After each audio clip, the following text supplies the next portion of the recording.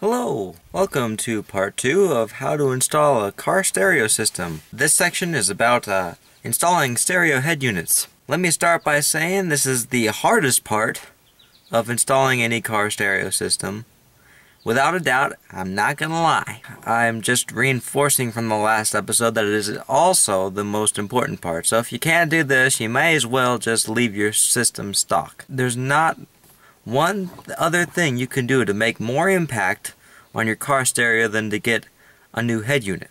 Right here is an aftermarket head unit. This is a middle grade head unit, about $130, has everything on it. There are 3 things you need to install an aftermarket head unit.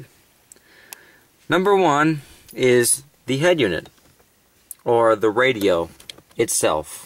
The second thing you need is a mounting bracket. The mounting bracket for your car is very car specific. There's no general guide I can give you to help you install stereo mounting brackets.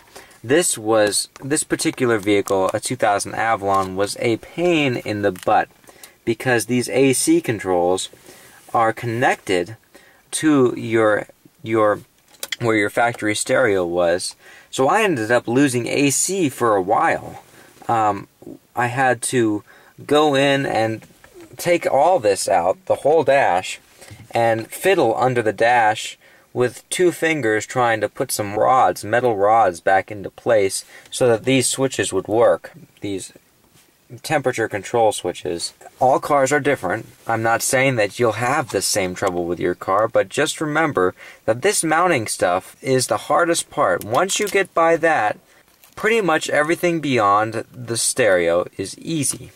So that's the first 2 things you need, are the stereo itself and the aftermarket mounting bracket. Alright, so I've pulled our stereo out, and here are the guts. We have some RCA wires. You have all the wires that go to the stereo. Lastly, you have your FM radio antenna cable. So way back here, the last thing you need to install a stereo is an aftermarket stereo wiring harness adapter. These adapting wire harnesses are brand specific.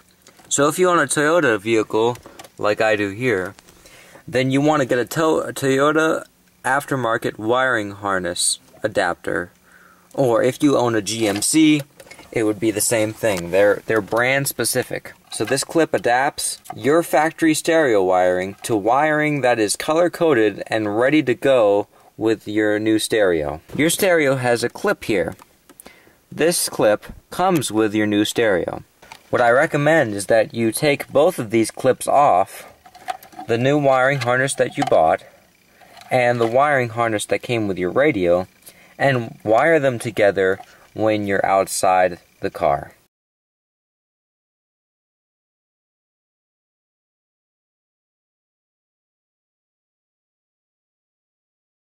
Alright, so here's the general wiring for a stereo. You have a 12-volt constant power supply. It's usually yellow. You have a 12-volt switching power supply, which switches the stereo on and off. And then you have a ground wire that grounds the stereo to the car. Those are the 3 important wires. The rest of these wires that are all tangled up here are speaker wires. The trickiest thing with the wiring is the speakers. I have these wires here. These are the speaker wires that came off the radio. But the reason they're taped off in this case is because I have an aftermarket amplifier powering my speakers. And that's what all these RCAs are for. In most people's case, if you're just installing a stereo head unit, you would use these wires and you'd connect them to these wires that came off of your stereo wiring harness adapter for your vehicle. So that's the wiring. I want to reinforce that this is the hardest part of doing anything with your car audio system. This first step is the hardest, and don't get discouraged. This is only the beginning. Things will get much better, much easier, much. Just like I said in the last video.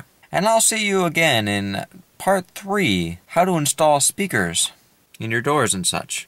Please subscribe and ask questions. Have a nice day.